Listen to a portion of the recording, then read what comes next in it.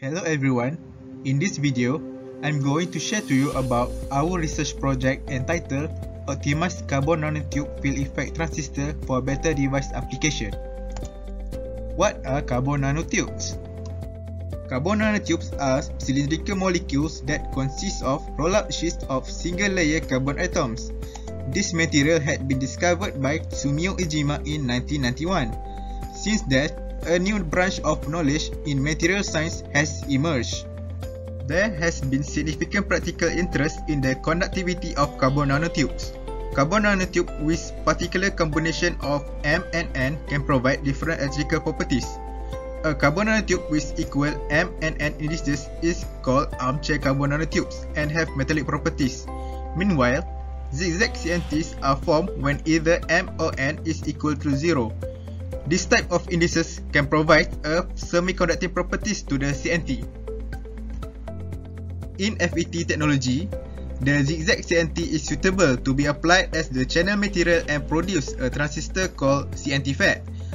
With a smaller channel structure and unique properties of CNT, the transistor size can be shrink further and provide a shorter delay to the device performance. This figure shows the structure of CNTFET. The structure is almost similar to the MOSFET technology except for the channel material. Research objective. This research goal is to design and optimize carbon nanotube field-effect transistor for better device application in terms of power consumption and delay. Methodology.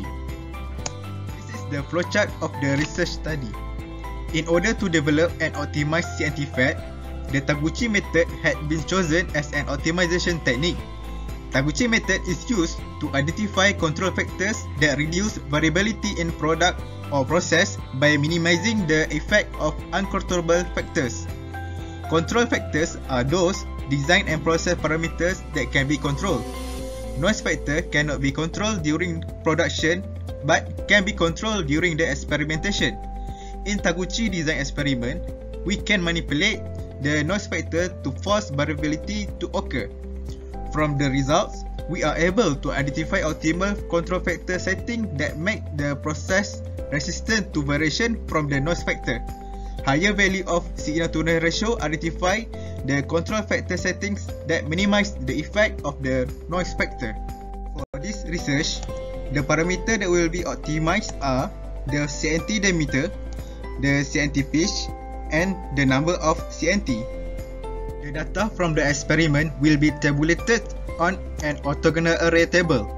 From this orthogonal array, we can easily apply the signal-to-noise ratio formula according to its category. After calculating the signal-to-noise ratio, the performance of the CNTFET can be analyzed based on the signal-to-noise ratio graph.